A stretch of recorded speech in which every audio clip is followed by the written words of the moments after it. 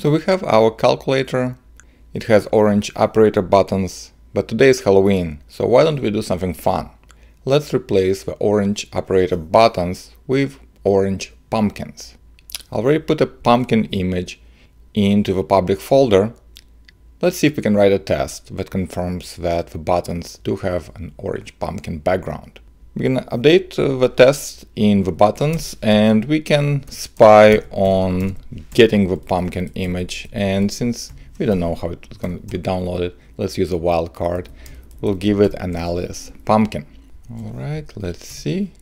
Okay, we have an alias set up, and the first failing will be waiting for that pumpkin alias. Okay, because no call happens, unfortunately the test fails.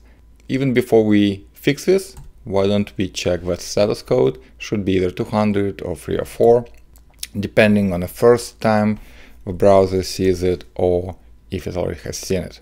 Alright, let's modify the styles. Right now the operator buttons have the background color, and we can change this and we can say, okay, in addition to the color, we also will use pumpkin image as the background and we'll remove color.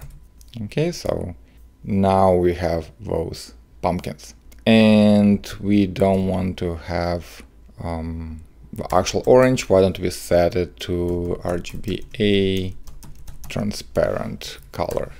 Okay, so we can see just the pumpkin and nothing else. Perfect, this works. Why don't we confirm that the pumpkin is set as a background URL for this image, for this button. And the way we can do it inside the test, we can say, okay, so this contains a button like plus, for example, and we'll give it an alias. And we can say should have CSS to get the computed CSS, and the property we're interested in is background image, and this yields the actual value, so we can match it to the part of URL that we know.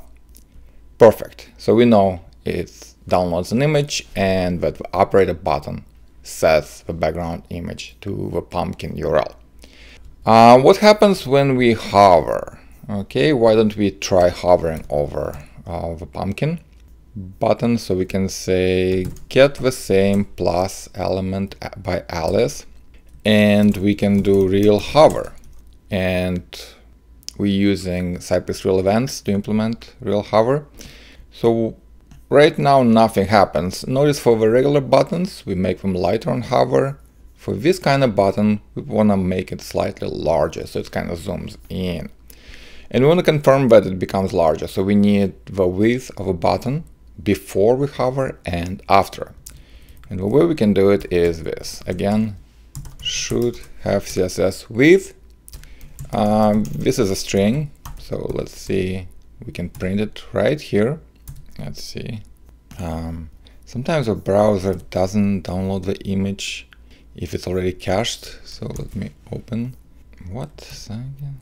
Ah, yeah, because we need the image, not a string. Okay, so right now it's 99.99 because it's a layout, it's computed, it's fractional.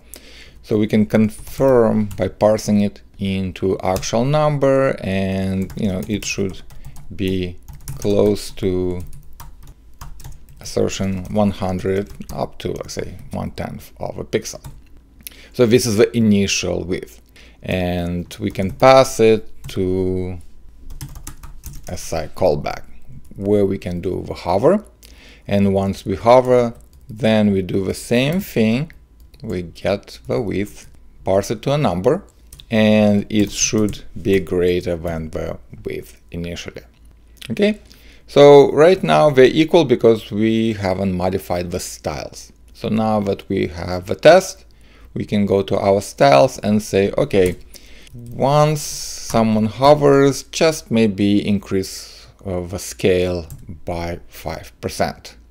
Okay, and now our button has a width of 105 pixels instead of 100, And you can see it if I hover over each operator button, you see how it becomes slightly larger to give a user a visual cue.